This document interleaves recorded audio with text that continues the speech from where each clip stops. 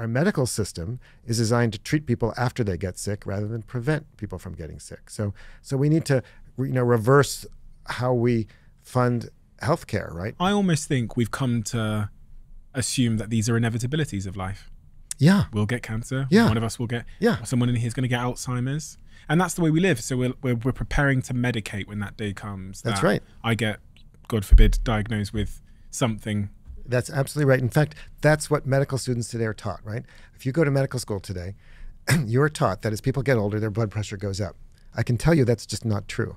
It's in the Western world where people are physically inactive and eat crap diets that their blood pressure tends to go up.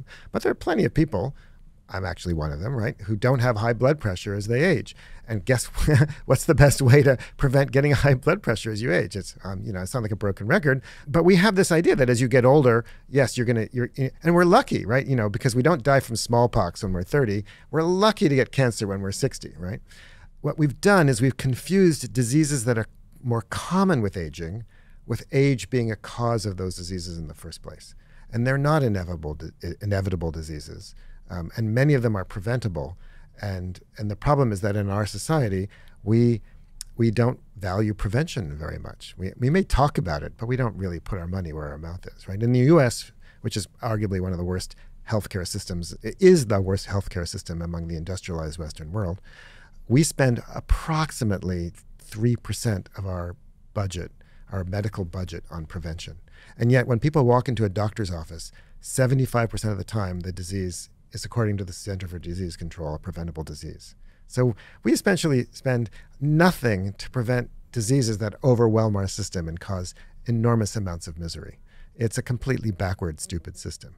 And so, and the good news is it's not that hard to prevent a lot of these things. It takes willpower and takes education, and it takes access to good quality food and whatever. So on the one hand, it's very depressing. On the other hand, the optimist in me says, we really can do something. And people, even if they're not wealthy or whatever, there are simple things that everybody can do to improve their health outcomes. These diseases we encounter today as we age, and just generally in our society, when you look at hunter-gatherer communities, or you look at certain tribes around the world, maybe in Africa, do you see the same types of diseases in the same level of occurrence, or is there some diseases which just don't, I'm wondering if because cancer seems to be so popular as a disease, and Alzheimer's and these kinds of things. So I wonder, has that always been the case throughout human history, and is that the case in other parts of the world? That is such a good question. So first of all, some of these diseases are really hard to measure in non-Western populations because we don't have the diagnostic tools. So nobody really knows how common cancer is in a lot of parts of the world, right? There's just the data don't exist. That said, when you make estimates and you do look at the studies that are out there, and even if you look in historical records in places like Europe where people have been keeping track of this, there is no question that cancer rates have been rising and that cancer rates are much, much more common in the Western world. There's a strong association between cancer and wealth. And that's because cancer is basically a disease of energy, right? When your cells, because cancer is basically natural selection gone awry in the body. It's when cells start competing with each other in ways that cause basically and start going multiplying and dividing out of control, right? It's a kind of natural selection. And what is it that those cells are doing? They're competing for energy. And when you have more energy, like when you're eating more and being less physically active, you basically feed those cells. So cancer, high levels of insulin. Insulin is highly related to cancer. High insulin levels are carcinogenic. High levels of energy, you cause women, for example, to increase the amount of estrogen and progesterone that they produce. Men produce more testosterone. These are hormones that, of course, are good for reproduction. But again, we evolved to have as many babies as possible, right? But that doesn't mean that translates into health, right? So more estrogen, more progesterone increases risks of, say, breast cancer. More testosterone increases the risk of prostate cancer. So if you look at most diseases, right, people are more physically active. They have lower levels of estrogen, progesterone, testosterone. They have lower levels of insulin. They have lower levels of blood sugar. All of these depress cancer rates. And on average, people who are physically active have much lower rates of almost every single kind of cancer that you can think of. women who walk 150, get 150 minutes of physical activity a week have on average about 30 to 50% lower lifetime breast cancer risks than people who are sedentary. And yet, for some reason, this is not a well-known fact. And we understand we have epidemiological data, we have mechanistic data, we understand how and why it works, and yet how often do you hear about cancer prevention? We talk about treating cancer, which is all important. If I get cancer, I would like it treated too. Thank you very much.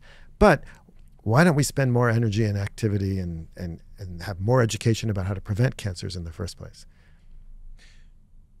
Physical I've never heard that before, so that's really helped me to add more value to exercise in my mind. You were talking there about insulin levels and how there's a link between your insulin levels and your chances of getting cancer.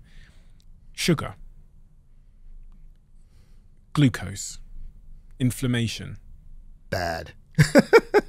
Yeah, I mean, look, if you want to take like the three things you should, if you really care about your health, don't smoke, right? That's kind of obvious. I think everybody knows that. Get some exercise. I don't think you need me to tell you that, right?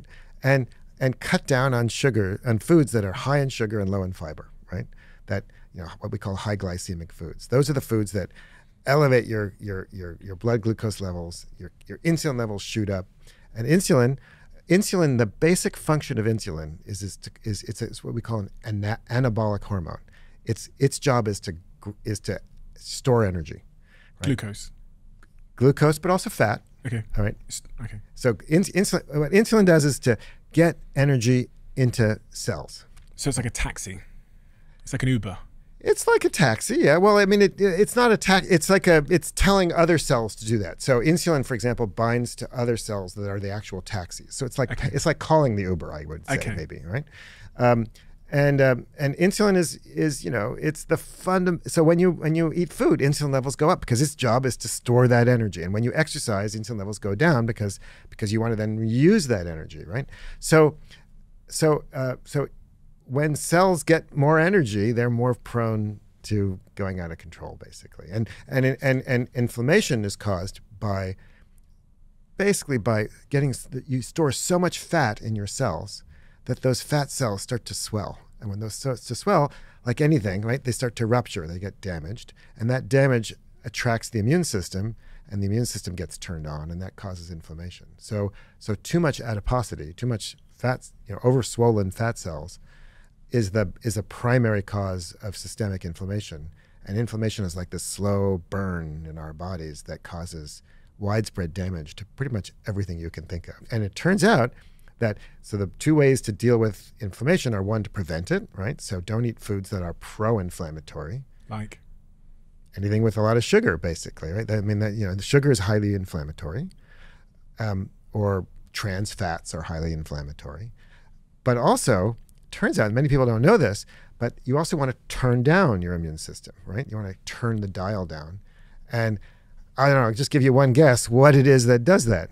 Exercise. And the way it does that is that when you're physically active, you're using your muscle cells. It turns out muscles are also an endocrine organ. Your muscles are producing a molecule called interleukin-6, IL-6, that in low levels is pro-inflammatory, but at high levels, it's actually anti-inflammatory. It turns down inflammation. And your muscles, because a third of your body is muscle, right? When you go for a run or swim or bike ride or whatever, you're producing a ton of this stuff, and it turns down levels of inflammation. So people who are physically active, even if they're overweight, are actually controlling and regulating their inflammation. And we never evolved to regulate inflammation because we never evolved to be physically inactive. Until recently, nobody was physically inactive unless they were dying, right? So we never evolved an alternative mechanism to regulate our inflammation other than physical activity. And we didn't live in a world with this much sugar. We never lived in a world. I mean, it's astonishing. You pay more money for foods today that have less sugar added. Right? I mean, that's just ridiculous, right? Because it's so cheap. And sugar is, everybody loves sugar. I mean, I've gone hunting with hunter-gatherers, foraging with hunter-gatherers, and I can tell you that they're honey addicts, right? I mean, I've gone out with these guys, and they go from, if they fail in their hunt, like by 10 or 11, if you haven't killed an animal, that's it for the day, right? And then it turns from being a hunting expedition to a honey collecting expedition. And they'll go from hive to hive to hive, get smoke, burn out the bees, and just gorge themselves on more honey than I could possibly imagine to eat. Except these are lean, physically active hunter-gatherers, and they handle it just fine. But it's the Paleolithic equivalent of eating Mars bars all day long. But they've been out doing physical activity for how long? Yeah, I mean the average day is about 15 kilometers of walking with some running. Yeah, so they're they can cope with it. How many hours is that? Oh, that's 2 to 3 hours probably. Okay, so from that I have garnered that I need to do 15 kilometers a day for 2 or 3 hours every day. Well, remember, it's not a prescription, right? So that's kind of like the paleo fantasy, sort of naturalistic fantasy that if you live like a hunter-gatherer, somehow your world will be perfect, right? Mm. That's basically what the paleo diet is sort of all about, right? And that's not true either. Yes, you need to be physically active, but it turns out that a certain amount, if you're any physical activity is better than none, right? And if you look at the kind of any curve of any output, any health outcome, like how many years you live or whether you're less likely to get cancer or heart disease or whatever, any little physical activity, your curve starts to fall quickly, right? Your likelihood of cardiovascular disease starts just, a few minutes a day of exercise has big benefits. But eventually that curve flattens out, right? And it flattens out well before the hunter-gatherer level. So you don't need to be a hunter-gatherer in terms of physical activity to get the benefits. If you love the Diary of a CEO brand and you watch this channel, please do me a huge favor. Become part of the 15% of the viewers on this channel that have hit the subscribe button. It helps us tremendously, and the bigger the channel gets, the bigger the guests.